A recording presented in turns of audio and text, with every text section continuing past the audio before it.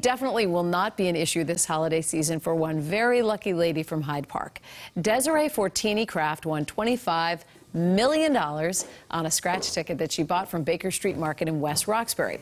Clerks there say she's a regular customer who even came back to take a selfie with the store owner after her big win. And while she was there, she decided, hey, why not try my luck again?